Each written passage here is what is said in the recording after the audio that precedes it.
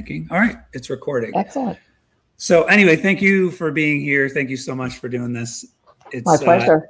I was a little bit afraid to ask because I'm like, you know what? I'm just going to start asking people to do this. And hey, I'll tell you got to do it. I'm working on a book and I have interviews I'm doing for that. And nice.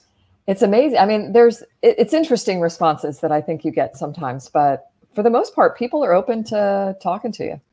Yeah, I've reached out to a bunch of people and I was just like, well, if they say no, they're going to say, I mean, they're not going to say anything if I don't ask them. So yeah, it's pretty good. So I read online that you did the first live tweet up in space.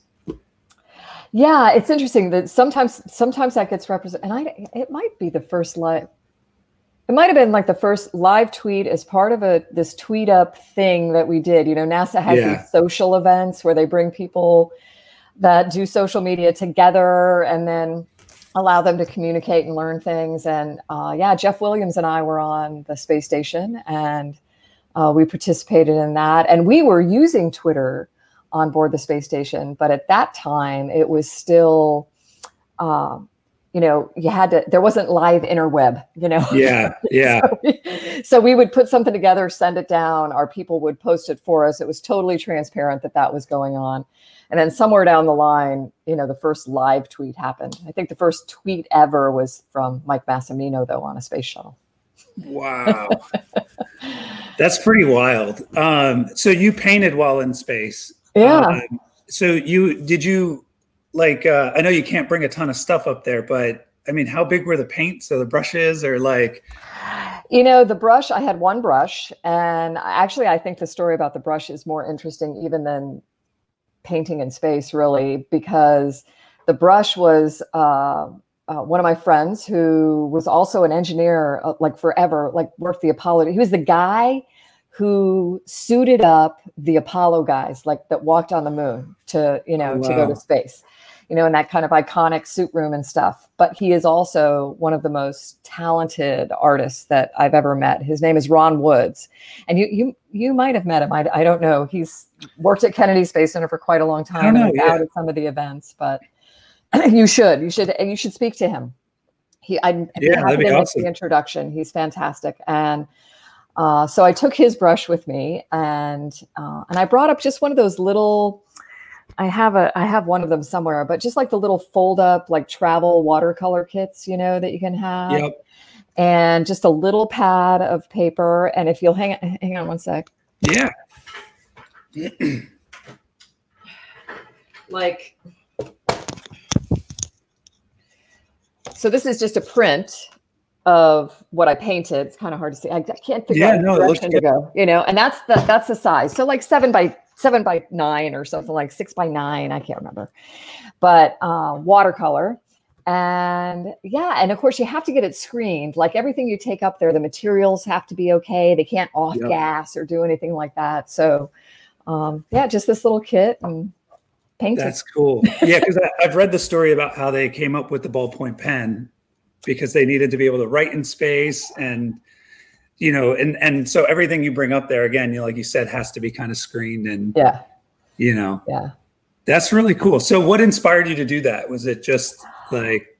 Well, I'll tell you, I'm really thankful that I had, you know, one of my support people on the ground who was the person, Mary Jane Anderson, who helped us get all of our stuff together. Like she helped with all the official like clothing and things you would be able to take. But she was also the one that, you know, we had this little like travel bag kind of thing that you could bring up some personal items, right? And so most people bring up pictures of their family and friends, and then you could take pictures of the pictures, you know, in space for them, and you know, a T-shirt from your high school or something, and you know, things that have meaning to you.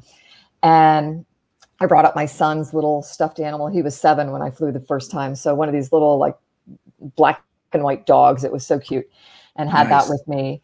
But Mary Jane reminded me that she's like, hey, you know, Nicole, you're going to be living there, you know, for months. You're not just working. There will be free time. You know, think about what you enjoy doing down here on Earth that you might be able to take with you to space and experience. And it hadn't even crossed my mind to do something like that. I mean, I really am so thankful grateful to her for this. That's really cool. And then she said, bring it to me. If it's okay, we'll pack it up and you can take it. Yeah. Wow. Yeah. Wow. I'm glad you did, because I never really thought of it. And, you know, if when I go on a road trip, I'm like, all right, let me just pack the necessities, right? Yeah. I'm not like, oh, let me bring this extra stuff. You know what I mean? Like that comes after. And going to space, I could imagine it would be like, all right. Like it wouldn't even like, no, it wouldn't it even didn't. register. It absolutely didn't. And I knew, you know, like I knew that, you know, there's a guitar on the space station and a keyboard and, you know, so music has been going on in space for a long time. You know, the first person to do like I would call like drawing, painting in space, Alexei Leonov, one of the very first cosmonauts, who's also an artist, he brought up, you know, very deliberately brought up this pack of colored pencils and little pad of sketch paper and did these sketches of orbital sunrises, you know, during some of those first flights. And then later he was part of the crew that, remember the Apollo Soyuz mission where the US and the Soviet Union came together in space. And he did pencil sketches of all of the crewmates on the Apollo Soyuz mission. Wow. So Tom Stafford, one of the US astronauts, who he and Alexei ended up being best friends for the rest of their lives, you know, Tom has that original, you know, portrait that Alexei did of him in space. And then since then, it's just been, I kind of think of it like it's like the human in human space flight, right? We tend to forget about that. We don't do a lot of really great publicity of the human side of human space flight, you know, and things like painting and creating. And, you know, every astronaut, even if you weren't a photographer before you go to space, you become one, you know, because you're looking at this stunning view out the window and all the work and stuff that's going on around you. And, you know, we all know it's like, wow, if I know I can do the blinking thing and capture it in my own brain, right? But if I don't photo document this in some way, I won't be able to share it appropriately. I won't be able to relive the memories when I'm older than I am now, and, you know, stuff like that. So there's been creativity up there forever. Yeah, that's really cool, because they and I know when I take pictures of something that I see in person, it doesn't do it justice, right? But you have to, like, I mean, even the photos that I've seen, it's been like, whoa, this is really cool. Imagine what it would be with depth and just kind of like the sounds and everything. Just, you know, that's really, really cool. I've never connected the two. Even like growing up, I've never connected the two of science and art together. They're never really sold together. So when I saw your work, I was like, wow, that it just kind of like, duh. Like it was like one of those duh moments where it was like, this makes sense why they would do this stuff, you know, in space. But wow. So how has art and being a creative impacted your career as an engineer and an astronaut? Well, I think, you know, and this kind of gets to my, I mean, I get the sense you feel this way too. I mean, there's a real advantage to using your whole brain, right? You know, let's not just parse it off and say that you only have access to to this side of it, right? And so I think even perhaps without knowing it, really, not really like consciously saying, oh, okay, well, now I'm going to use this artistic side of my brain to answer or solve this engineering problem. I think it just happens, you know, it becomes this, you know, like tool in your toolbox, really, to pull into solving problems. Yeah. And that's why, like with kids in school now, you know, I mean, I'm all for this STEM stuff, right? I really think it's important, but not at the expense of art and humanities and the social studies and, you know, those kinds of things that really, I think, give us a sense of who we are and how we fit and, you know, the life around us and, you know, history. It's kind of an important thing, you know. And I mean, I want my son using his whole brain to solve problems. I mean, there's some pretty significant challenges out there. And I think subconsciously I want to spell it STEAM with like an add art right in the middle of it. Like, here you go. Yeah, we like, do. No. Do it. I mean, and anytime I get pulled into one of these STEM things, which I'm totally happy and anxious and excited about supporting, I like throw the A in because it just has to be there. Yeah. Well, it reminds me of that scene in Apollo 13 where you know, the guy comes down, and whether this happened or not, but the guy comes down and he's like, they need an air filter. Yeah. And they're like, okay. And then he throws a bunch of junk on the table and he goes, this is what you got. Yep. Right. Like that to me, every time I talk about creativity, I'm like, creativity isn't just this, like everyone's like, oh, be creative. You're the creative. Yeah. And it's like, well, what's the rules? Well, there is no rules in creativity. It's like, no, there is. And creativity thrives when you have boundaries and a final goal. Right. So their boundaries were, here are the tools you have, here's the materials, and here's where you need to get. We need to save these astronauts.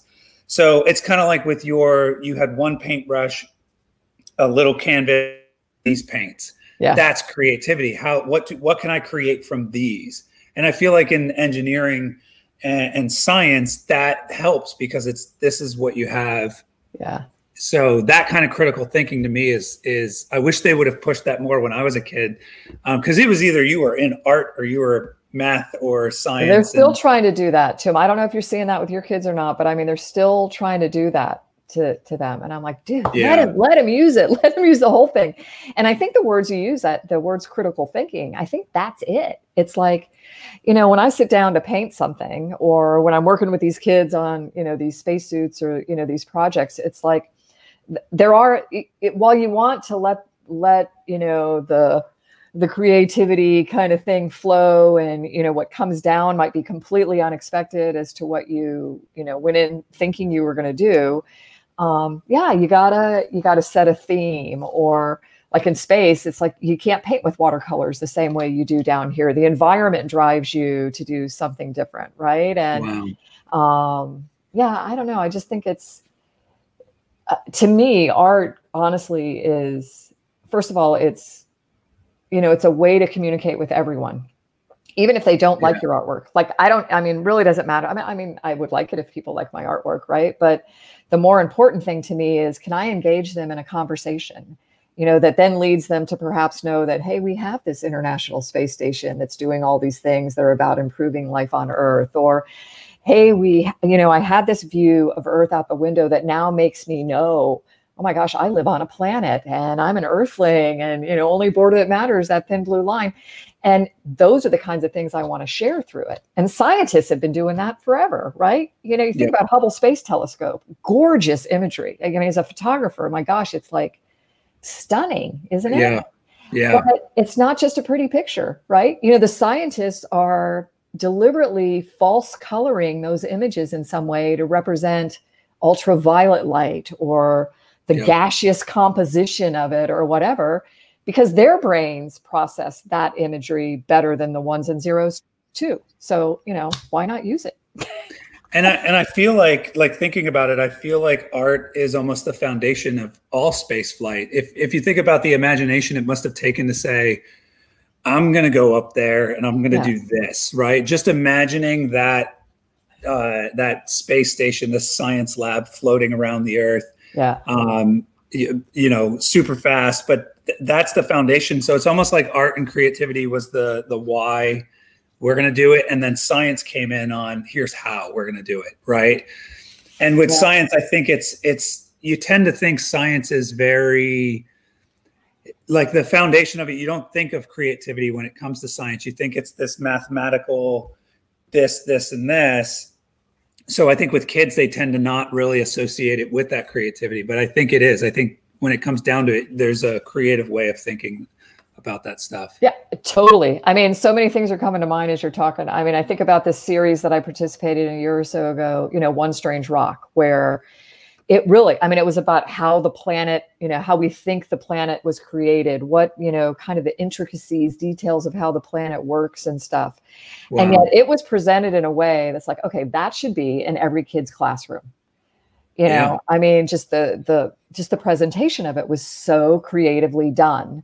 It just made your brain want to know what was happening in all these places, these otherworldly places that exist on our own planet that you might not ever even think about. And then I have this little thing. I'm just going to show it to you. So this is my little thing. I usually use it with kids. I don't know if you can see it or not.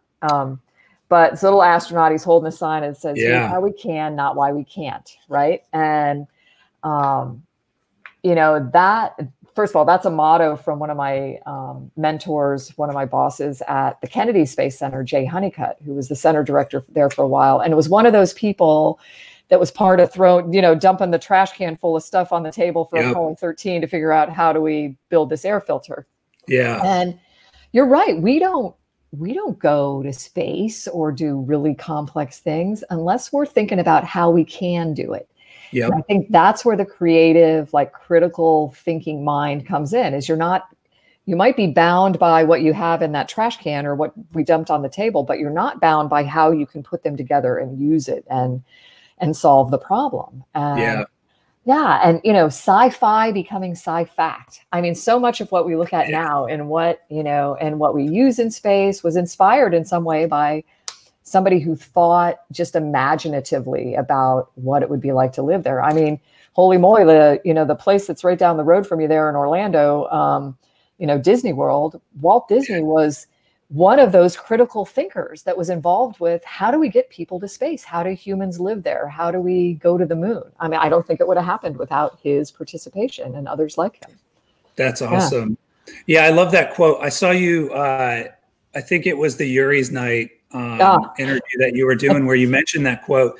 And it's funny because I've dealt with people like that throughout my career where they're just like, nope, can't happen. Can't do it. And when I heard that quote, I'm like, that is the quote. That is the quote. Because everyone just wants to be like, well, it can't be done. We can't do it. And it's like, I've never been that way. It's actually one of the things that really frustrate me about people who just see very linear is nope, can't be done. It's like, yeah, it can be. Yeah. I mean, think about everything that's like, I mean, they must have said that about the light bulb and electricity. Yeah. And it's like, can't be done. Can't do that. And if we had that attitude about everything, we wouldn't even have cars. I mean, it's pretty wild, but I love that quote. I actually, I wrote that down because I was right when you said it. I got to find that quote. I got to look it up. So I wrote it down because I was like, I want that as a poster in my studio. Like, I keep it everywhere. There's a bigger version of it back behind Unity there. So I always try to keep the little one here, especially talking to kids and stuff, but it totally applies to adulthood as well. I mean, in everything, the guy, the plumber or the lawyer or the realtor, whatever that you're dealing with, that, it's just totally perfect. That's awesome. And I think we covered this next question, but it's how important do you think creativity is to a career in science? Oh, I think it's really significant. I think that, there's one place, I don't know if you're familiar with the NASA, the Jet Propulsion Laboratory out in California.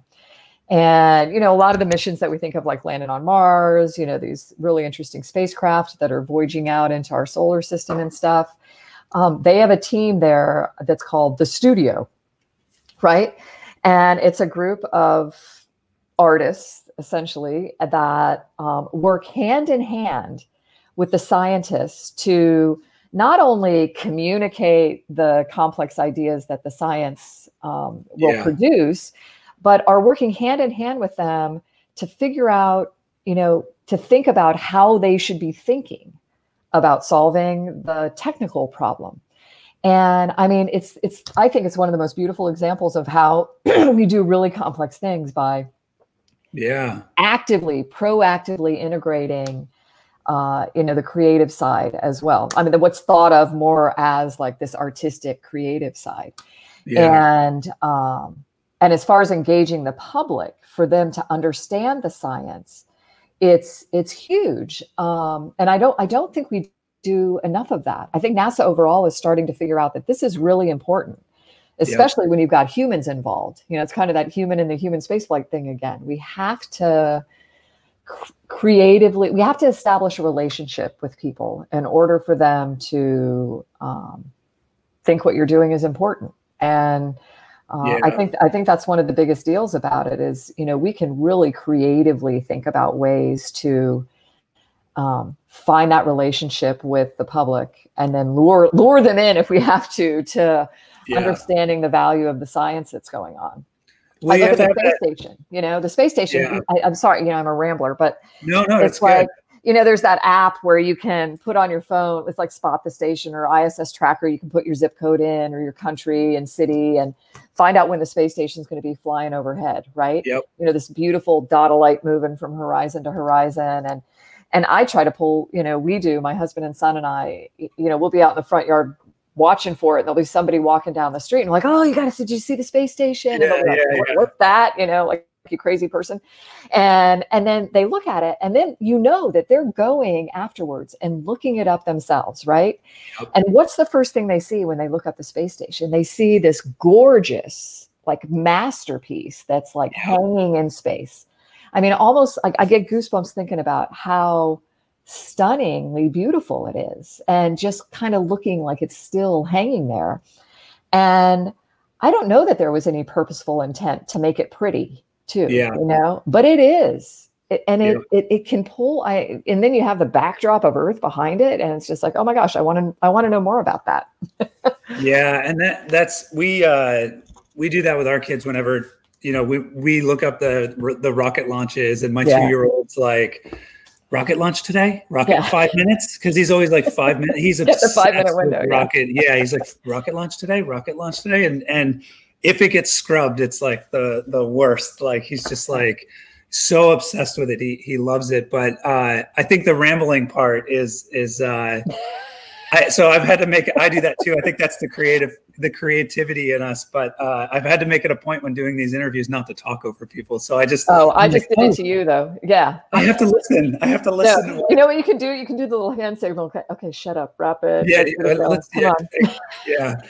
No, that's awesome. I won't cry in front of you if you tell me to shut up. Yeah, no, I would never do that to anyone. Not on here, at least. So as a kid, were you interested in art or science first? Wow, I don't know. I think a little bit of both. I'm really thankful. My parents, thinking back on it, everybody's like, oh, what inspired you to do this? That kind of thing. I'm like, I think it just was this, having parents that just shared what they loved with me, My dad built and flew small airplanes, so we were hanging out at the airport all the time. And that's a technical thing to do, but oh my gosh, when you watch somebody build one, that is a creative, masterpiece in the works too. The fact that you could then strap into it and go fly, that's pretty cool. And and all of our, a lot of that was going on in our garage at home too. So my mom's washer and dryer was always covered with whatever colors of paint my dad had been spraying on the, the parts that day. Our bikes, were always kind of psychedelic because of that. But then my mom, she's a nurse by training, but she very creative. I mean, she made all of our clothes growing up. Can you imagine? I can barely even get to the store to buy my son's underwear and stuff, let alone think about making everything. Wow. And, I grew up in the 70s, so it was like macrame and hooked rugs and pottery and stuff. And she was doing that. So we did, she just did it with us. And I don't know, between wanting to know how things fly and, wanting to do ballet and craft and build things, I think it was kind of a blend, which I feel very fortunate to have had happen, Yeah, that's really cool. So you did ballet as well? Dance? I did, yeah. I did ballet all the way through high school, and I don't know why I stopped. I wish to this day that I would have continued that, from the exercise, kind of the strength standpoint of it, but just it's like painting, I think. It's almost like meditating. There's kind of this liberating, transcendent feel to it that would have been nice. It would have been good for me to keep doing. It would have been a little bit easier in space to do the spins, maybe. Like, I did do it in space. I don't know. I did. Yeah. But I was up my first flight. I was there across Halloween, and so we all scavenged up these like stuff from the station to make costumes out of, and we did like a contest with our folks on the ground and things like that. But I found this. I don't think I have a picture of it here, but I found this thermal cover, this beautiful copper colored fabric thermal cover from one of the cargo vehicles that docked to the station. And it was something we had to replace or pull off inside before we could open the hatch to this vehicle, right? It wrapped around and made this gorgeous, like flowing skirt tutu thing, and so I had some photos taken of ballet. Kylie would be obsessed with that. Kylie would I'll send her a picture of that. Yeah. She's our little ballerina painter. Just totally. Yeah. That's why I was like, I have to ask about the ballet because, yeah. you know, Kylie she'd be mad at me if I didn't ask that question. So I think cool. what's interesting, you know, you look at people, there's this tendency, and, you know, through the Space for Art Foundation work that we do these exhibits. And I'll let you know, we've got one coming up, hopefully at some point in the summer, to start at the Museum of Science and Industry in Tampa, where, you know, we're going to have the Space for Art Foundation work there, but built around it is going to be artwork by people that you would normally just think of as technical, right? So astronauts and scientists and, you know, some folks from the local community and stuff. And I think there's just this misconception that, you know, technical people don't have creative. I think it's more than not, actually. I think the majority. And when I look at my colleagues in the astronaut office and I look at, you know, our mission control team and our scientists and our engineers that train us, most of those people have really cool art going on. And Janice Voss was an astronaut. You know, you talk about dancing. She did ballroom dancing. And so she, on one of her first flights, she brought up this dress and did, like, you know, spun through doing like some ballroom dancing in space and, you know, whatever that means, but just kind of to represent that, hey, you know, there's a lot going on, I think, in all of us, really. And sometimes we just don't tap into it, and we probably should. I think NASA has gotten better at that. I think they, you know, if you look at the movies from like the 70s and, you know, it's very like, you know, guys with glasses and pocket protectors and that's what it was.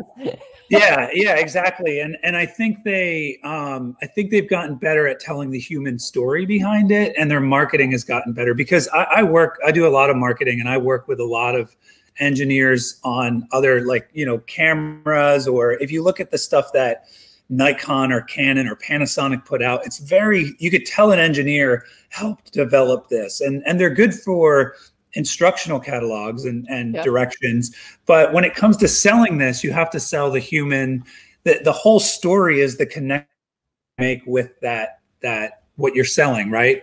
And I think NASA has gotten a lot better at that, coming out with costumes for kids, you know, like NASA official gear, stuff like that. I mean, when I was a kid, it was only space food. You go to the science center and it's like, oh, space, freeze-dried ice cream, which I still love eating to this day, right?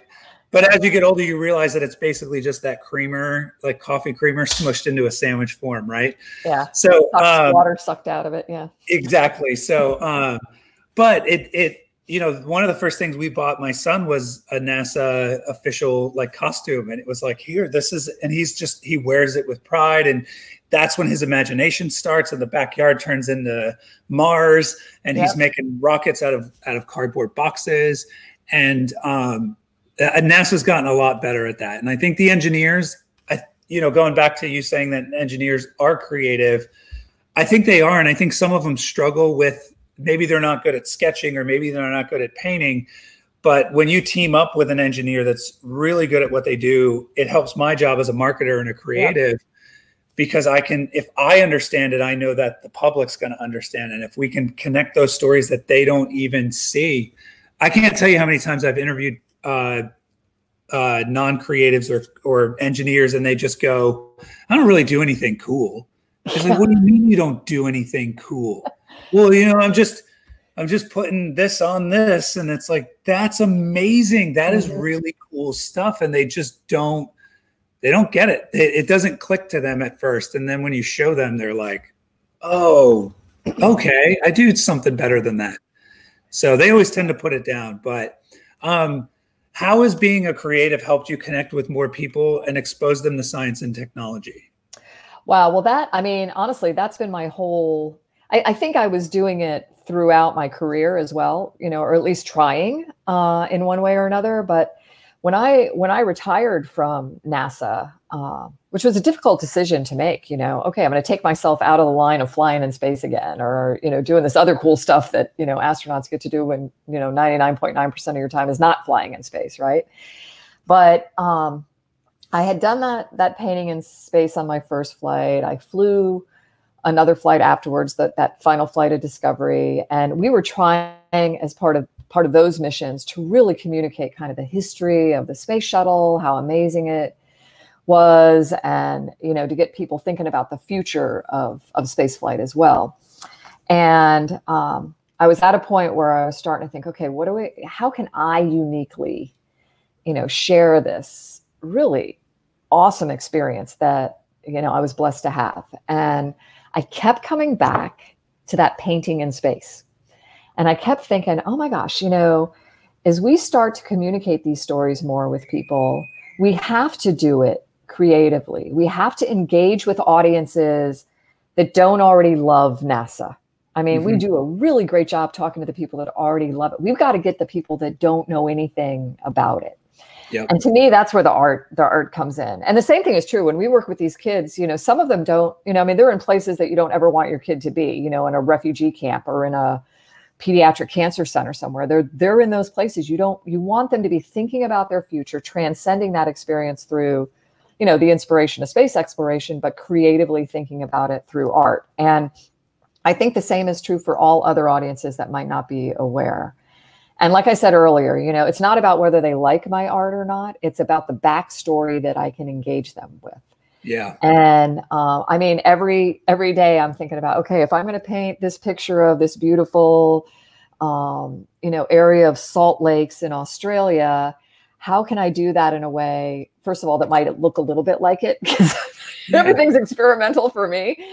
But, my interpretation of it, what am I thinking about in terms of when I saw that through the window, what I was doing in space at the time that somebody else might find interesting, and then just really getting them psyched about the fact that all of that work is meant to improve life here on Earth in one way or another. And I just think art does a great job at that. It lets us have the freedom to talk to anyone. It really does, because I never really had, like, I've always been an artist. It's been even in science class, I was doodling and drawing, and I have to be drawing in order for my mind to even open up and and absorb anything else that I'm not in. So my kind of intro into this was Yuri's night one year. An artist in Paris had hired my company to go photograph his artwork at the Kennedy Space Center. And I was like, artwork at the Kennedy Space Center. So I go in and I'm just there to photograph his artwork in front of Atlantis, right? And I was like, there's artwork here. There's people dancing. There's creativity. There's art everywhere, right? So I was like, this is the first time I've connected with engineers like at that level where it's like, you guys are into art too? Whoa, like here we are, what I mean? I think that's where we met, those big, beautiful, large format. Yeah. So I went down and I talked to Ryan and I was like, listen, I'm in Orlando. I would love to photograph this next year. I want to be a part of this. Yeah. I just want to make sure my kids can come because I want them to see the connection between art and science. Because if not, I would have nothing to talk about. I know nothing. I was photographing in front of a heavy lift engine. Yeah. I didn't even know what it was until I read the plaque. I wasn't like, oh, that over there. But people were walking up that are like, here's this cooling system. And that's their world. And I could look at them and go, well, if you photograph it from this angle, it's a really cool background. Really good. Yeah. And they're like, I didn't think of that. And it's this way, Yuri's night to me is just this way for creatives and engineers to just mix and be on a common ground where it's like, we are under this masterpiece of human achievement. And it's one of the things that have never gotten old to me, walking out and seeing Atlantis, just the way it's artistically placed.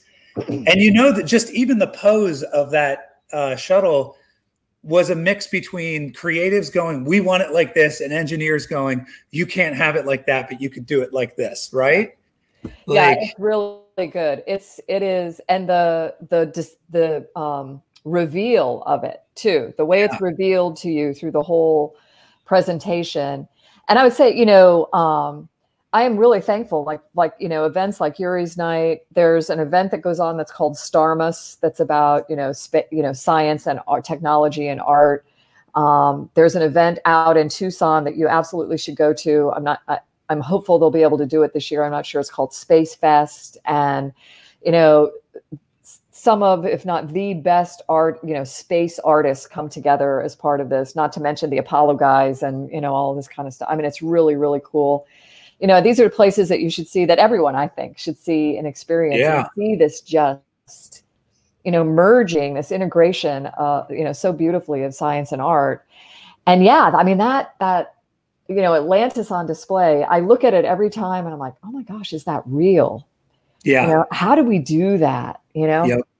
You know, the doors are open. It's like it's, you know, it's in its position like it is in space when it's flying around the Earth. And I don't know, it just presents it to you in this way that, I mean, and it does it. I don't know if you tried, but no matter where you go and no matter how long your arm is, you're like this far away from touching it. If you reach over, you can like, like just almost get to it. You know? I've never done that. I don't know what you're talking about. I've never done that, have you?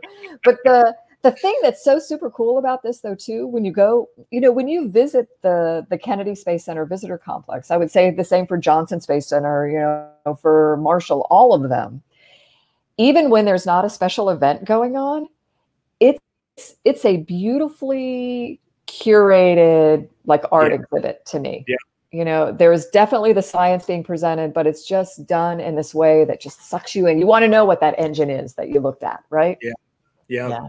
I thought the most beautiful part is the where you go in and they have the pieces from the shuttles that we lost. Yeah. And that is just breathtaking. I mean, you know, and I've been, like, not to compare anything, but I've been to memorials before, and this, you just walk in and the way it's lit and it looks like there's nothing. I mean, I spent, after kind of, you know, realizing what it is, spent like, how are they doing? How did they display this to where it looks like it's floating there in space? Yeah. It's so good. And then walking through and getting to know each astronaut, and they've got their personal belongings there. It's just, it's so captivating, and they did a really good job at I honestly, when people come to Orlando, they're like, should we go to Disney? Should we go here? And I'm like, you should go to the Kennedy Space Center and see that. I know it's a little bit of a drive. It's not as close as the billboards make it sound, but it's worth it. It should be the first thing on the list.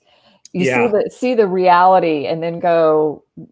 And I like to think about it this way. It's like, go to the Kennedy Space Center, see the reality of what we've, you know, challenged ourselves to do and done as human beings, and what we're looking forward to in the future. Now go to Disney World and get your mind thinking about kind of the fantasy of it, of, you know, that hopefully one day can become sci-fact as well, right? And oh my gosh, it's just, I get goosebumps. That memorial that's at the Kennedy Space Center visitor complex for the Challenger and the Columbia crews is one of the most thoughtfully curated spaces that I've ever been to. And I think it's because of both components that are there, right? It's not just about the crew members. And this is really, really significant from the standpoint of where you are when you're at this memorial. You're at the Kennedy Space Center. You're at the place that the people that are there, that work there, I mean, it's a passion for them. They believe that the care and feeding of those spacecraft, you know, for the safety of those crew is their responsibility. I mean, it is in them, you know, when they're working there. And so I just love that it's a presentation of the human side of it, you know, of the astronauts that we lost in these accidents. But then you travel back to this space that you described, where there are these two very, you know, very thoughtfully, again, curated pieces from the vehicles that were recovered. Yeah. And it's a reminder that, you know, it's not just the crews that are involved, but there's the people on the ground here that are like intimately related to this whole thing and how it happened and what went down. And I mean, that's what I see when I look at those pieces of hardware. It's more than just like a piece of metal and foam and, you know, that's in there. It's just this beautiful representation of the story of the people and the, you know, the experience. Really good. It's literally breathtaking. Wow.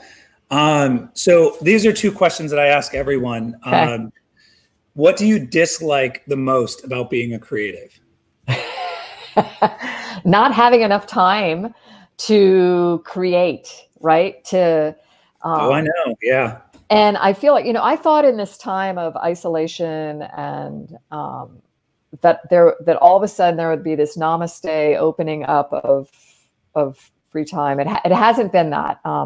That doesn't mean I'm not channeling in some other way creatively. I mean, like this conversation is really, I think, healthy for me, for me too. And but time to do, and maybe this sounds selfish, but to do like my art.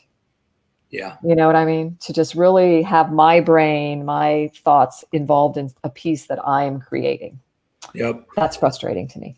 And I think everyone thought that the I was like, oh, this will give me time to sketch and draw. And the self-isolation or the quarantine thing wasn't really, it's not very good for creativity. I mean, honestly, it's like I started sketching and I was like, I should be doing something else. I mean, I feel like this is what I need to be doing. And sometimes that is enough, but it definitely, there was a lot more other struggles involved with quarantine than I thought were going to be involved. Yeah. Right? Yeah. We could have a whole nother conversation about that, but I will say the one, and this for us wraps up on Friday. My son, this, with your kids, the school at home thing. Yeah. God bless our teachers. Yep. I mean, really, I have enjoyed it. I'll tell you, I've enjoyed it. And in fact, I think academically, my son is thriving in this kind of environment with it. But he also needs the people. I think our kids need that beyond the electronic interaction. They need the people. But my other creative thing during this has been, I'm working on a book. So that's where I thought, oh, all this time will open up for me to write. Yeah. And it hasn't. But I do. If I'm doing anything myself, that's what I'm trying to work on. Yeah. Yeah, that's good. Yeah,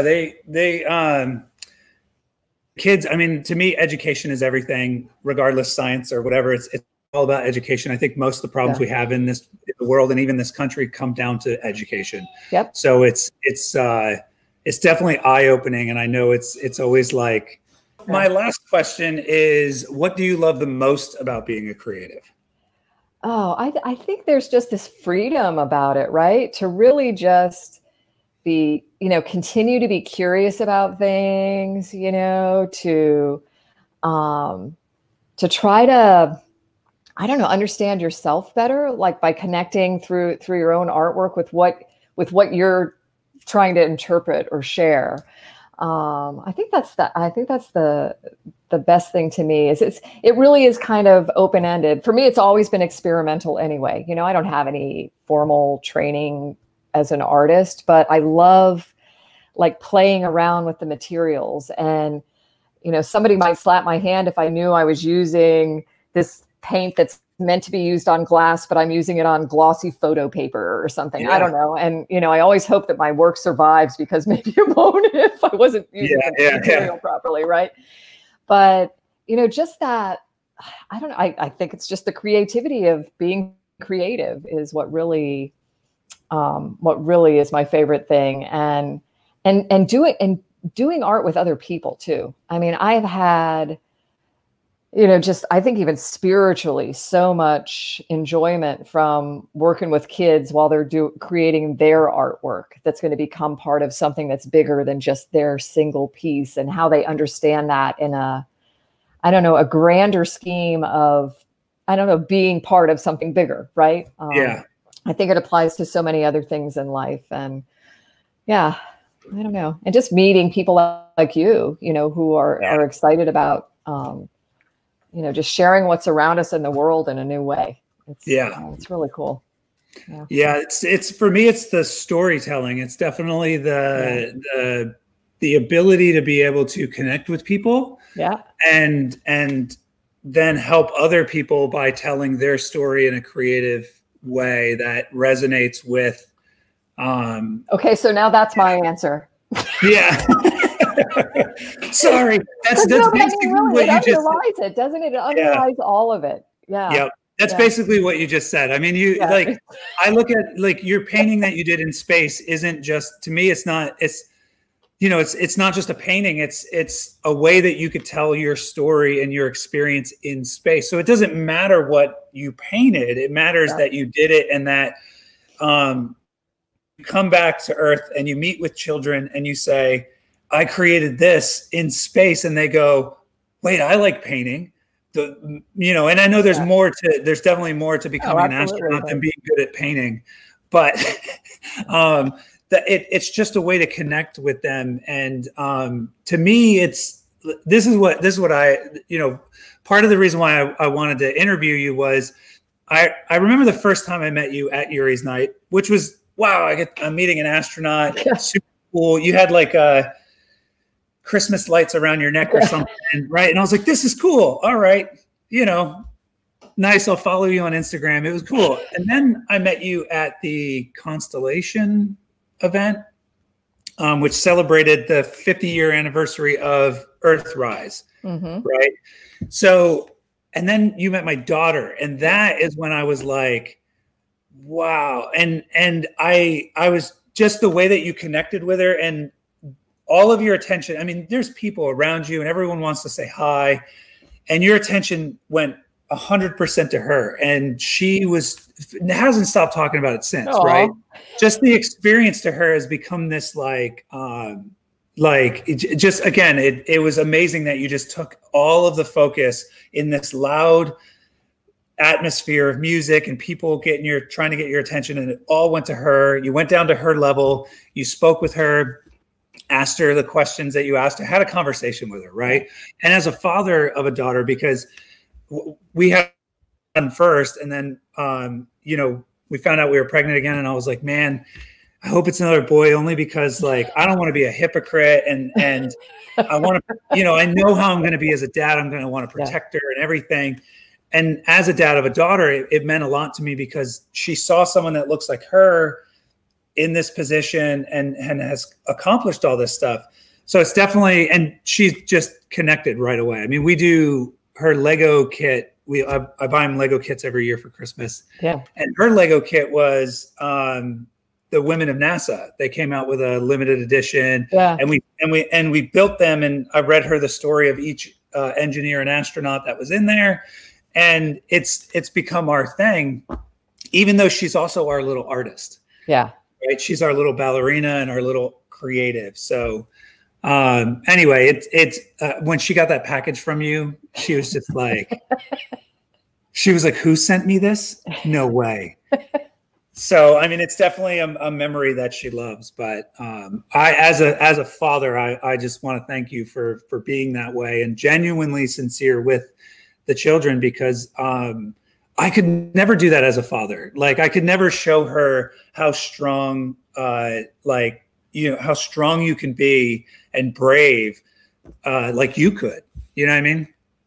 Well, you did, though. I mean, just by recognizing that first, you know, Yuri's Night, that you needed to bring your kids there. I mean, that's huge. I mean, that is one of my favorite things about any of these kind of events, you know, where we kind of set in our minds that, oh, this is just an adult thing. This wouldn't be something that, you know, kids, and they are the ones, I mean, honestly, they are the ones that take away so much from those kinds of experiences. And I think it's important because it's bringing together the science and art of it, but it's putting people in front of them that they can look at as, I don't know, that, you know, as like representation for them. I mean, I really feel like, I feel like it's, you know, my part of my role is to be present for young girls, to show them. I mean, I almost self-doubted myself right out of even just picking up the pen to fill out the application to, you know, to do not just to be an astronaut, but for other things in my life too. And so thankful for the encouragement that I received from other people to do that thing that I have total control of, right? Nobody else does this. You can do that for you. You might not get selected, but if you don't do this part, and you have total control over it. And young girls, I think, have a tendency to want to be perfect at something before they think they should be considered, right? So do I get to see her? She's hanging out on the side, like watching. She's like, what's going on? Well, I'm so happy to have gotten to meet her too, you know, and come here. Yeah. Do you want to say hi? She's like, yeah. You want to come in real quick here? Let me get you. You have any questions you want to ask? There you are. Say hi. Hi. How are you? You doing okay? Yeah. Yeah. Do you like school from home, or would you rather be at school at school? At school. Yeah, I get it. My son says the same thing. He doesn't want his mom to be his teacher. He wants his teacher to be his teacher. Yeah, and with your friends too, right? Mm-hmm. Yeah. Do you have any art questions you want to ask? No? You don't want to ask what her favorite color is, or do you know she was a ballerina in space? No. Yeah, I just found that out today. Yeah, I got to do ballet in space. I'll send you a picture. I'll send you a picture with my ballet skirt that I made out of something that was on the space station. Isn't that cool? Yeah. Yeah. I can't wait to see that, right? Mm-hmm. All right. Yeah. Nice to see you. Bye. Do you have to go back to school? Yeah. Be nice to your mom when she's teaching you. Yeah. We're trying very hard to be good teachers. Yeah. Very cool. Thank you. Thank you. Bye. Bye. She's embarrassed when she's in front of the camera. She's like, I'm always like, can I film you dancing? And she's like, no. The pictures you've taken of her are so good. So good. You can see the strength in her. You really can. Yeah. She's got it going on. The first time I did a shoot with her was the Ray shoot. And really good. It's funny because I didn't expect her to, I'm used to directing people and giving them guidance. And I brought her out there. She helped pick out the costume and we painted the BB-8 and everything. So I involved them in that. And we go out to this construction site and I was like, all right, give me a smile. And she's like, no, Ray doesn't smile like that. And I was like, what?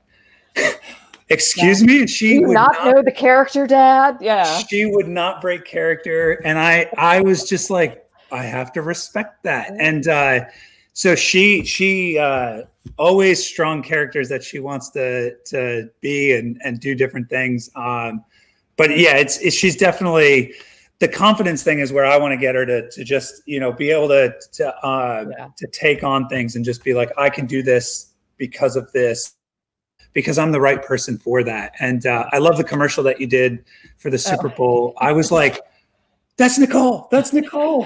And Kylie, get in here. Look. It was so funny. I was just like, this is amazing.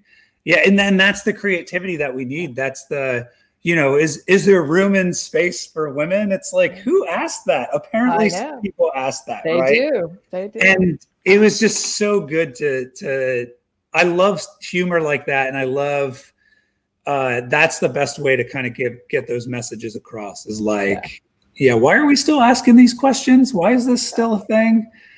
But it's funny. I mean, the only time I would even think about like being the only woman on my crew or something would be when somebody asked me, well, what's it like to be, and then, I'd have to think about it like, well, yeah, I am. It's great. I mean, it would be nice to have other women on the crew. That's true. But I didn't feel like I was like losing something from it. But I'm so like that commercial, what I loved about it, there are a couple things. One, it's like make space for women, make space for everyone. It's like, it's not just this like women focused thing, but it's like, hey, this is part of the whole. And then that they were really motivated to support young girls in science and education too, with the Girls Who Code campaign that went along with it, which is what I think what made it really was that was the motivation. Well, I'm sure Olay had other motivations too, but I mean, it was like to have that be layered on top of it as part of the messaging is what I think made it so significant and was very successful for them too, to do that. Yeah. And I am 100% okay with corporations advertising while benefiting the greater good of a cause bigger than them. Yeah, totally. I think that's it's what we talked about before, and in creative ways, like raises their awareness of, okay, so what impact am I having through the normal process of my business, right? Yeah. That I might be able to temper in some way by, taking action. And how outside of that, if I'm, making a lot of money in this world, if I'm really financially benefiting, how do I then give back in other ways? And I think that's part of what all of us want to be doing. Okay, how am I impacting this world around me? How can I make that better? And what are my ways to serve or give to help, you know, share whatever I can with others around me. And it's awesome. I mean, I've talked to several people recently who, I mean, they share it much more eloquently than I do, but it's like, man, once you serve, you want to serve, right? Yeah. Once you start giving and sharing, you want to give and share. It's a really cool, just simple way to think about it. And I think kids really get that. I mean, kids, once you start getting them into stuff like that, they get it and they want to do those kinds of things. I think the connection for me was there was a point in my life where I thought that volunteering was basically like, or contributing to a nonprofit was, or a cause was giving money, right? Like, well, I can't get involved with that nonprofit because I don't have any money, right? And then it clicked for me when I started Cannonball Kids Cancer with the founders. It clicked because what I was providing was art and creativity and storytelling, which has no value to, I mean, it has a value, it's priceless, right? And to nonprofits, I realized that, like, you know, the first t-shirt we did for Cannonball raised $70,000. And I could never in a lifetime donate that amount of money to a nonprofit. Yeah. So, but for a 15-minute t-shirt design and setting it up on Teespring, I was able to raise this amount of money and have a bigger impact. And that's when it clicked to me. It was like, oh, donations and volunteering could be more than just financial or time. It could be my skills and talent that these nonprofits around the world are struggling for.